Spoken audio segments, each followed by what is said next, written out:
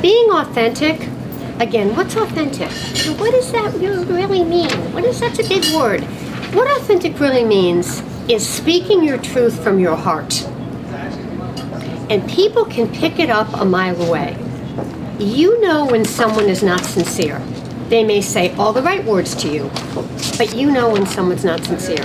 And I want to go back to the district manager I talked to. She was very sincere. She was very kind. And then it dropped. Then it dropped. It dropped back to the manager. I don't think I'll hear from the district manager again. What she did do was she saved me from leaving the bank immediately. She did do that. Did she save me from leaving the bank completely? No. So I think being authentic is important. Networking events, well, this speaks for itself. Effective sound bites. What that means, and you do this all the time in SBR, what that means is how can you say what you need to say in 30 seconds to 1 minute and let people know what you're going to do for them, with it not being all about you, but letting them know what you do and why they need you. That's an effective soundbite.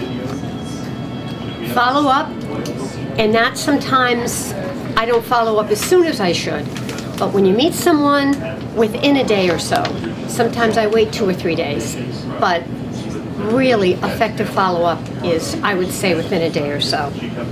And again, I think media is important. Whatever media outlet you use, whether it's print media, whether it's the kind of media that I'm in, which is radio, which is really helping you get your message across, or whether it's social media, you need to get that word out. Now, the second part of this is retaining your clients. And this is the part that I really work with my clients, and that is understanding what they need. When they come to you and they say something, or they come up with something, that's telling you they have a need. You know, or you get a little email, did you check on this, or do you...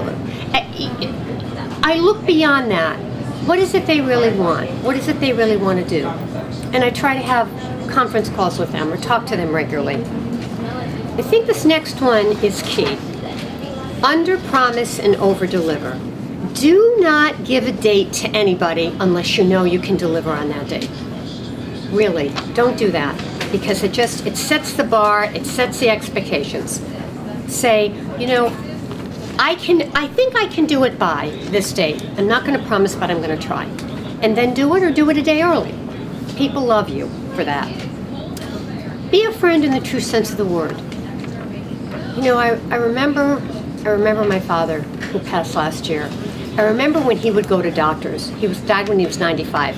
And he was kind of this very brilliant guy, not an easy guy. And he'd go to the doctor and he'd say to the doctor, I remember this, he'd say, all right, he'd say, I want you to tell me what you'd say to your son about this. How would you advise it if this were your son or your daughter in this situation? What would you say?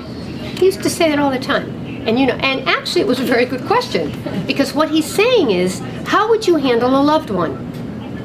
You know, you're advising me, would you give this advice to your loved one? Thank you, Dad. And then generating referrals. Again, this is something I think that SBR does so well, and I think you do it well too, is that's what this is all about, thinking about other people. And I think, you know, week after week, when you see people over and over, they become embedded in your brain.